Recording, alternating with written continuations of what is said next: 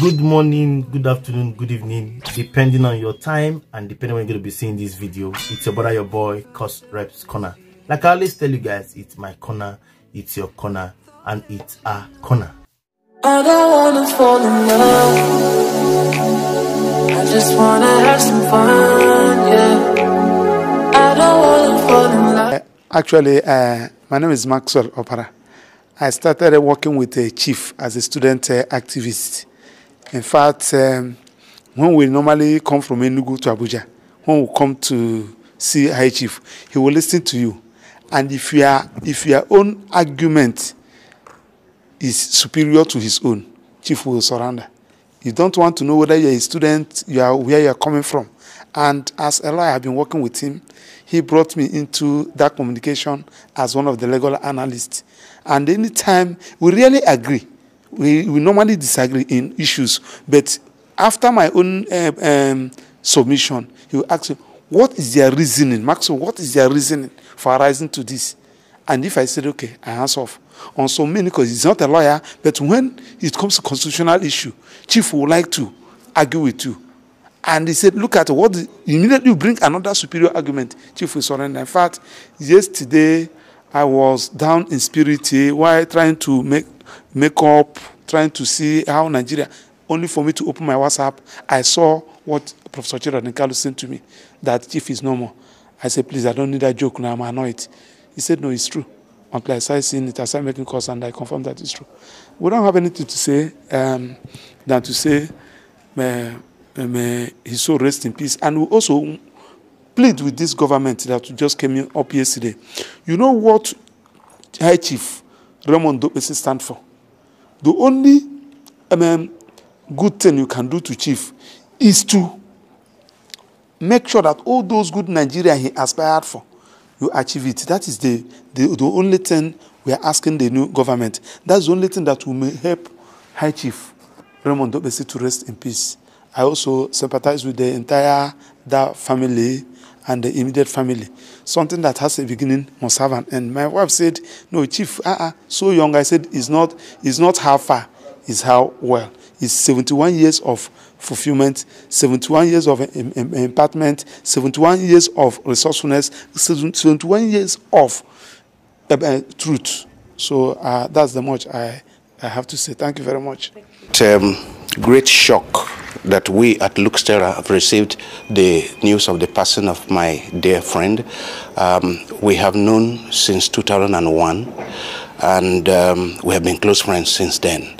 And I spoke to him less than 2 weeks ago, about 10 days ago. I communicated with him because we marked 10 years of the chapel, Luxterra Chapel, and he has been a part of that chapel. He has been part of the of our progress, and we have aired our programs at AIT for the past 10 years by his generosity, and I have met so many people who have given testimony to how much he has touched their lives. I mean, he was a phenomenal person, really phenomenal human being, and I am happy that before his passing, a biography has either been concluded or is ongoing.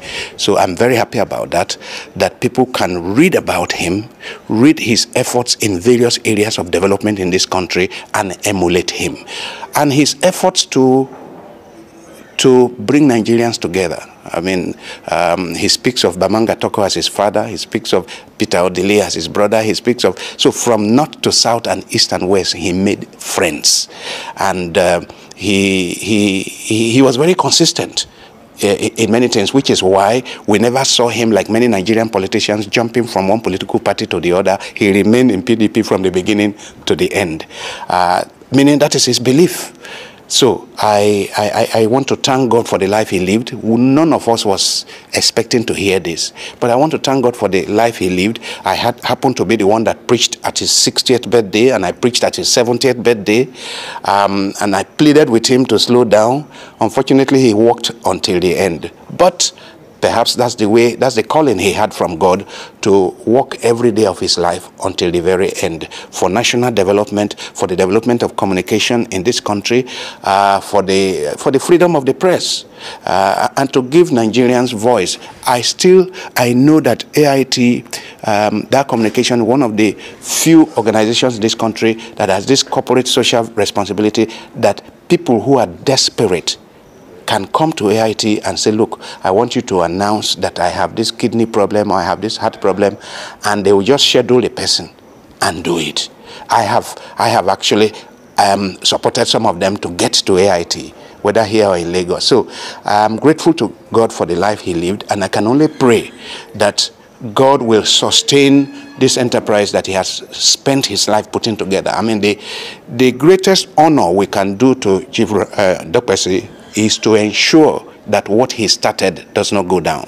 The greatest legacy that what we can do to honor him is to ensure that his family is well taken care of, to ensure that his enterprise, the dark communication, and all his subsidiaries, that we ensure that is sustained to the glory of God. So I want to commiserate with all the staff. I want to commiserate with the entire family, and pray that the good Lord whom he tried to serve, he tried to serve God to his best of his ability, will give him eternal rest and give all of you the joy, the peace beyond his life that you desire. Amen. It's a difficult decision to come by. Very, very difficult.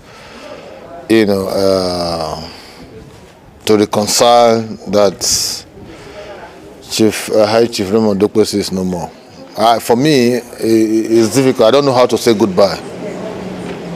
I don't know how to say goodbye, because I believe he's still very much alive. I believe he's still very much with us. I have never seen, you know, a friend, brother, uncle, father, who has shown me so much love the way he did when he was alive. We quarreled the most, we settled the most. We are best of friends. They know, even in AIT. There is no way I cannot meet Ezomo in his bedroom, office, even when they are holding board meetings. I have that access to go in, grab him out and tell him something I want to tell him.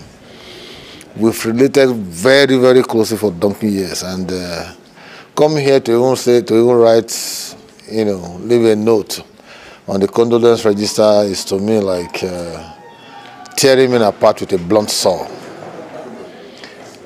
You know, I can't reconcile it. That's just the truth. But when things happen, you get to see, you just got to appreciate God that no matter who we are, our final destination is death, and we'll be lowered to Mother Earth someday, sometime. And you don't know the time, because the family still saw him yesterday, woke up, watched television, was watching inauguration on TV and all that, only for him to go and say he wants to do exercise in his gym, and the rest is now history. What will you remember him for? Remember Ezomo for so many things. How many will I say? I will remember him like, I know, as a man whose devotion to hard work, diligence, you know, perseverance, resilience, and commitment is unparalleled. I remember when we went to Sierra Leone to set up the AIT in Sierra Leone. For 17 days, we were on our toes. None of us could sleep for 2 hours, because Ezomo will always be on the seat. We were signing documents, we were printing. He will go with us to business center. He will sit with us because he wanted that AIT to come on air. 2 weeks at that time, when Bai Koroma was the president of Sierra Leone, and he wanted a second. He wanted to give them an alternative voice in Sierra Leone, and he struck it within 2 weeks. Within 2 weeks, we got it right on air. You know, so it's a man who does not believe that there's no road somewhere. If there is a mountain around anywhere, he say, let's go around the mountain. That is him. His sense of commitment is unparalleled. I have worked with him severally, as a friend, as a brother.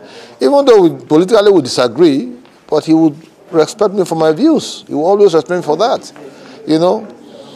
I don't want to even come to terms with the fact that he's no more, because I'm still seeing his image looming large in front of me. But God knows why at this time. May his soul, his generous soul, his gentle soul, his humanitarian soul rest in the hereafter. And I know God will grant him a perfect resting place. I know that.